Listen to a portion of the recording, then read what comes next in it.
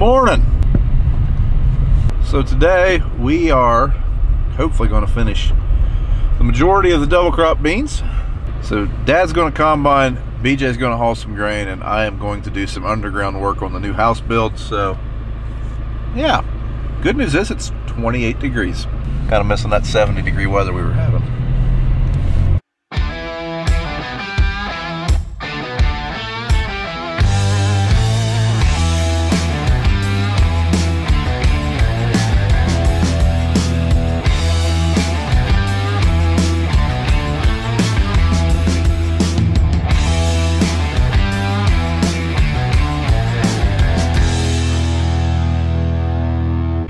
Good news is there's only 60, not even 60 acres left on this farm, and then it will be done.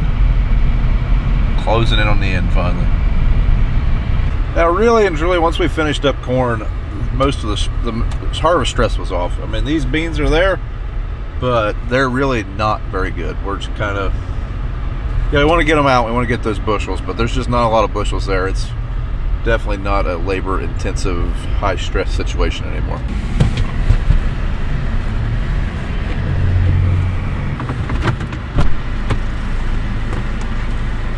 Good news. It's tasty. Good news. You got to pick me up from the tire shop.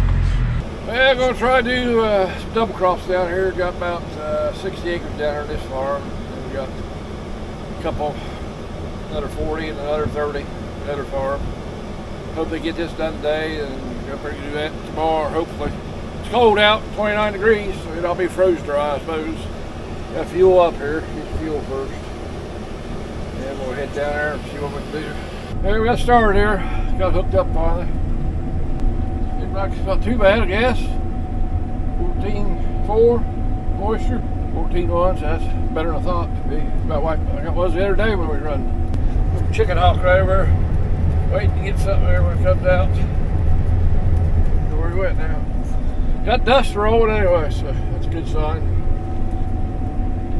So I guess we're going to be okay, looks like it. So. Okay, into the skid steer we go. Now, some of you may remember this spring we were kind of shopping for skid steers, and well, we still haven't bought a skid steer. To be honest, if we do this combine like I think we're going to, we're probably keeping this skid steer. So this was a lease skid steer. Lease was up. Price was really good though. The buyout price, especially for the hours we have on it, so we kept it. And it might just have to suffice for a while. Really hoping to go to a tracked unit, but well, we don't use a skid steer a whole heck of a lot, and we use a combine quite a lot.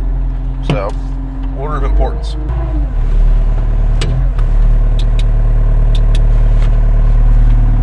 Huh, it's like it heard me talking about it. Well, I guess we won't be using that thing. That's fantastic. That's fine. That's fine. We'll just use the mini excavator. It's basically going to use that to backfill my conduit trench. But I don't know if I really want to drive it a mile back a driveway. Did that twice. But did get it back in the building at least. At least it didn't die for good right in the middle of the yard. Something's messed up. Well, got one dump. Got one dump. Dumped it and shut the thing off, separator off. That mistake. Now the wheel won't turn. It said not reel sensor's bad or something, says not detecting any speed. So I've tried it manually and air which way it won't work. So there's a sensor out on the end out there. Got to take that tube off and all that off. See if I can figure that out. See if it'll work. Got to go get some tools out of my truck. So I'll just come up here to the shed, try to get partially in the shed there, bring in wind. It's cold out there and the wind's blowing. So maybe I can get this side in the shed there and kind of break the wind at least. Take that shield off, see what that speed sensor, you'd think it would run on manual, but it don't run manual automatic or nothing. It won't do nothing. And you can't combine without a reel. We will try this route.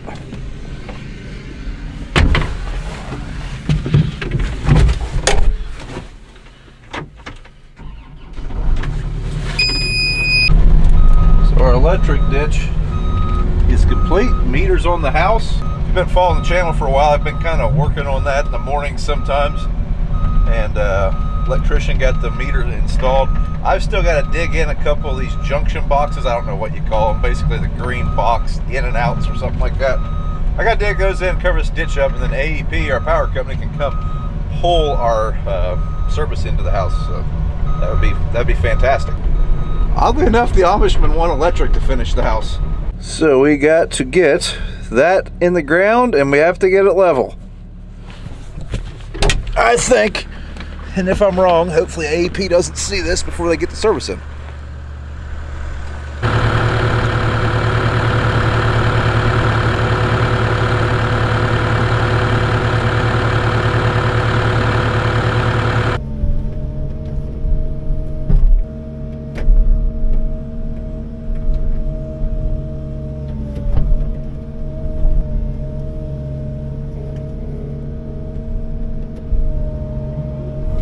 All right, let's get out and see how we're sitting there. We might have to do some more shoveling. I don't know.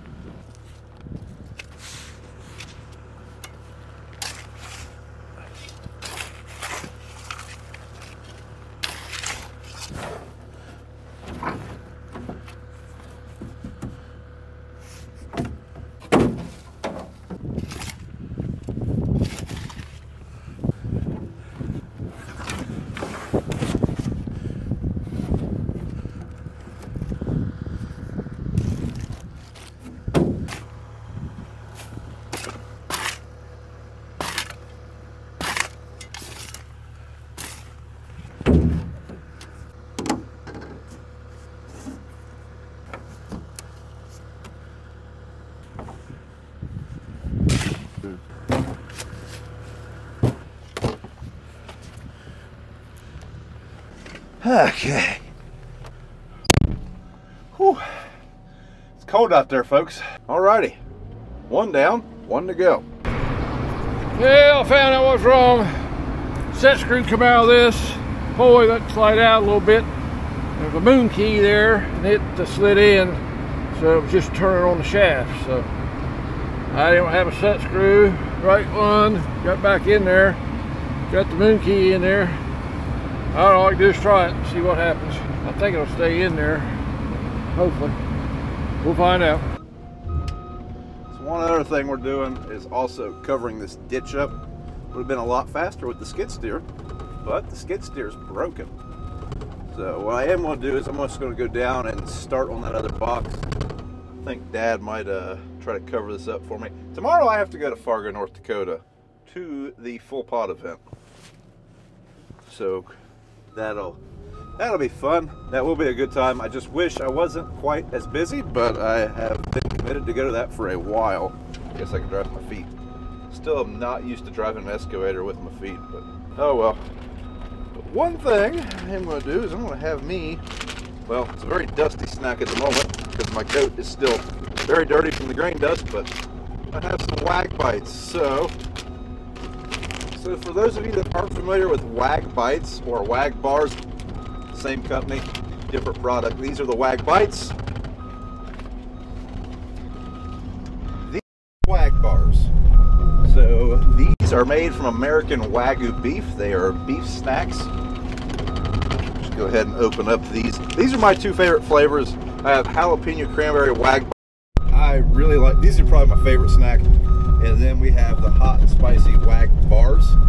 I like these as well. Dax loves these. He always, well, he eats all of them before I can really hide them. I have to keep a box hidden in my office. Otherwise my kids eat them all. But anyways, these are made from American Wagyu beef. WagBars was started by a couple guys in 2019. I believe they're out of Oklahoma. But yeah, there's a Wag Bite. It's basically a bar, and it's got it's basically a bar that's been cut into little bitty pieces, and it's got jalapenos and cranberries mixed in with it.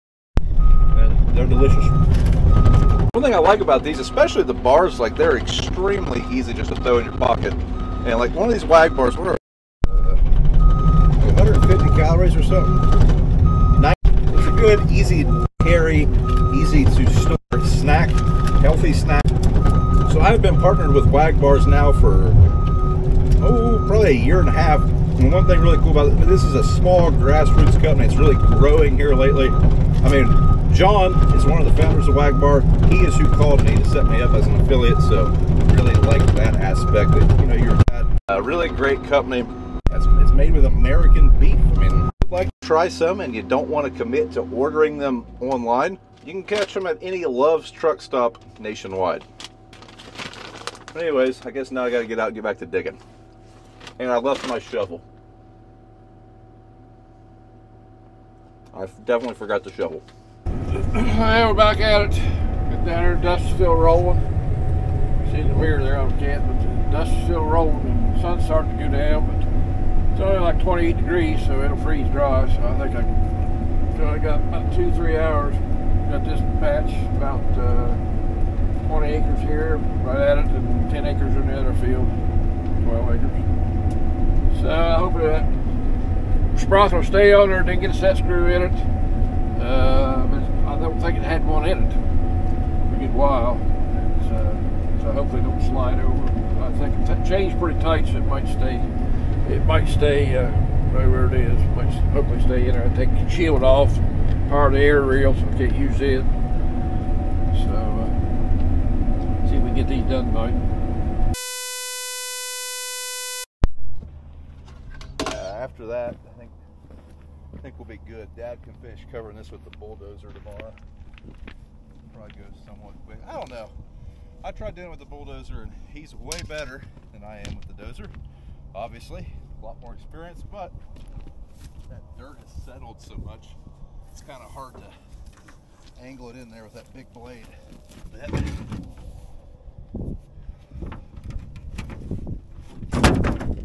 Get our goon spoon.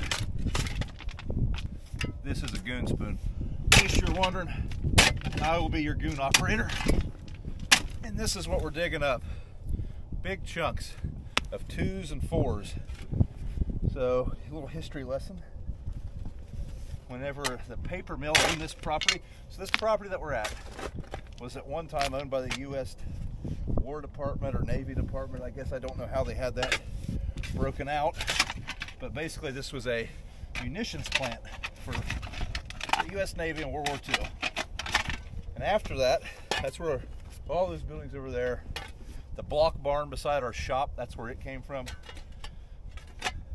But after that, Mead Paper in Chillicothe owned this property and used it as a storage facility. And a lot of this gravel came from them. Because at one point this was an auxiliary log yard for them. So they put in a very aggressive road.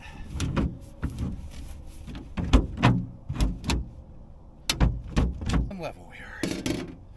Pretty unlevel. Oh yeah, got to bring it down a lot over there. We're almost perfect side to side, like this way.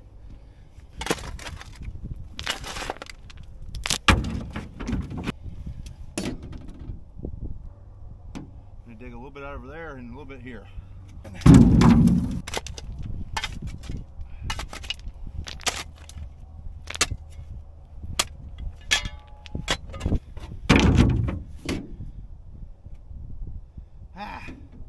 We dug out too much.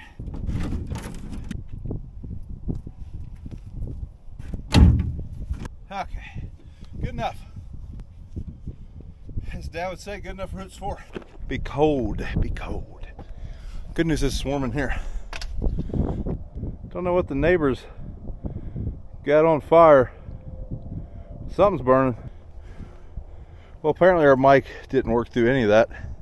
Wonderful, wonderful. People will say, why don't you use lav mics? That's a lav mic. It's another point of failure, that's why. All right, anyways, should probably throw some dirt on that with a shovel, and then we can cover it up with the big shovel.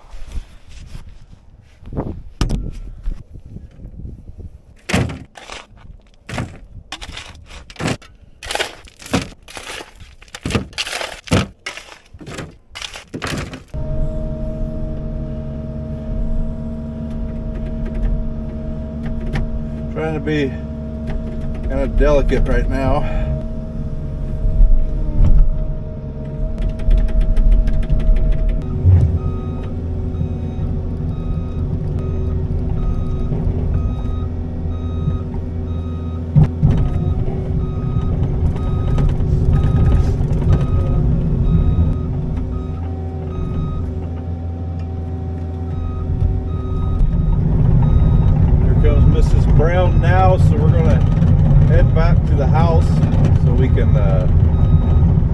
get a walkthrough slash update for you guys. Hello, Mrs. Brown. Well, let's go inside and turn the heat on. Oh wait, we're not that far along, folks. Well, it's a battery powered DeWalt heater. So the house is definitely getting there. Kitchen is kind of one of the main things we're waiting on. Bunch of little things, but it's a lot darker in here than I was expecting. But see, we got the beams up. Yeah, it looks clearer in here than it is in person. Still don't have our fireplace just yet.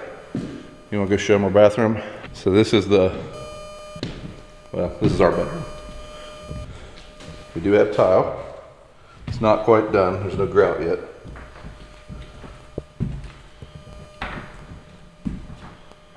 So Kayla, what's our bathroom made of?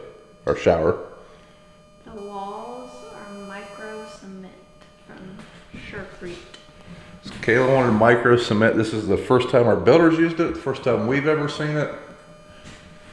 It kind of just looks like drywall right now. What do you think of it? Yeah, I like it. That's why I picked it. But our bathtub was supposed to be the, did you get anything on that? There's gonna be a bathtub right there and two shower faucets there and there. And then the main seat in the house is right here. And our two sinks. I'm gonna go check anything else out. Sure. So we're still thinking around Christmas move-in. Is that what you're thinking? Mrs. Brown's been packing for 2 weeks. Listen, I just found out that I have like 4 personal days and I have to use them before January. Oh! Laundry room. So this is the second bathroom, kids shower. I like the way it looks. I really like the way it looks. You like the different colors kind of blending in together? Yeah. So there's 2 coats that are being applied, and this is just the first coat. So like right here, it's pretty rough looking. I think it looks like drywall mud at the moment, but that is not the final. It'll be a second coat. You wanna go show them your pantry? I like your pantry. So our kitchen, I wish our kitchen was here because I think it's gonna be pretty sweet, but basically right there is gonna be our refrigerator slash pantry on that whole wall. And then right here we have an 8x8 kitchen island with 8 seats around it. Did I walk by that good? You did so good. Great.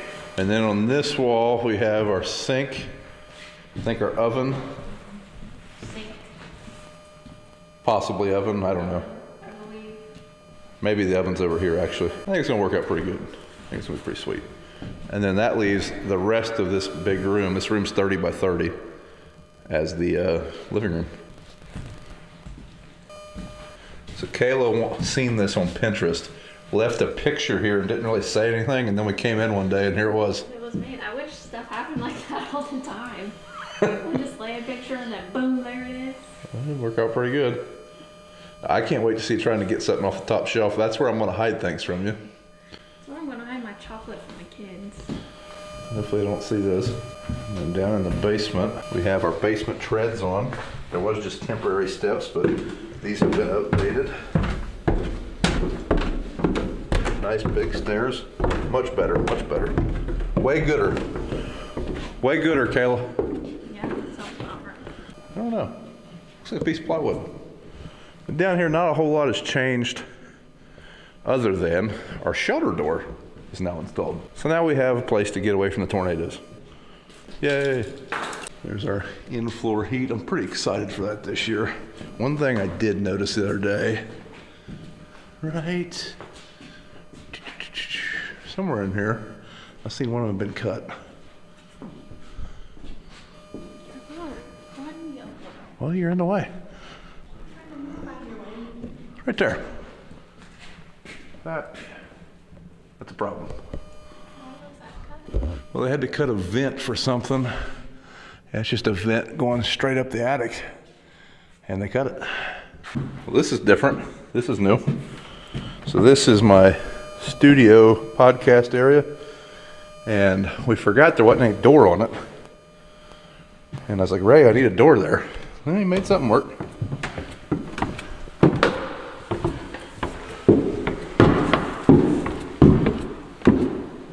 Just a big open room at the moment. Attic space. Lots of poofy insulation. And then in our garage, we still have a construction zone, but we have doors. All the doors are hung now. I didn't even really realize that, but utility closet in here.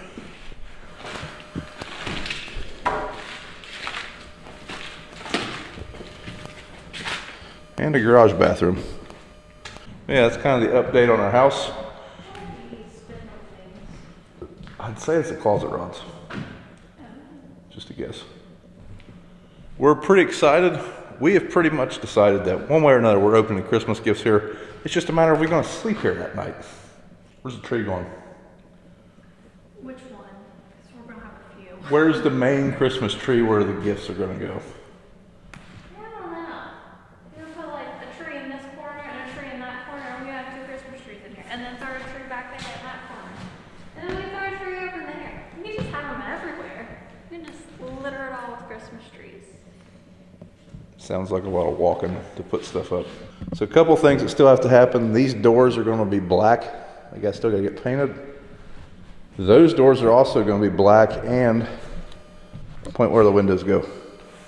Can't do it and hold the light. There's going to be a window kit that goes right to there. So they're supposed to be a little bit longer in the window pane area, but instead of ordering all new doors, they got a window kit, so that should work pretty well. And then hopefully our fireplace is in today or this week. And then kitchen next week, hopefully. Kitchen, electric, and water next week. Now that Mrs. Brown's going, I'm going to take this excavator back to the house. And that's going to be it for the night, folks. Well, we just finished up that field, this little field there, so we got done over here's farm. So we got 2 more fields to go, 40s and 30s. Hopefully finish her up tomorrow. So it's about, what, 7:30. Starting to get a little tough. Cold out, it's frozen, but gonna be a little bit of frost probably. So, I'll get the head off, put a little cleaner in the shed. Try her again tomorrow. Well guys, that is it for this video. Thank you for watching. Like I say, if you're interested in a WagBar, go ahead and check those things out. Really delicious snack. Thanks for watching, and we'll see you in the next one.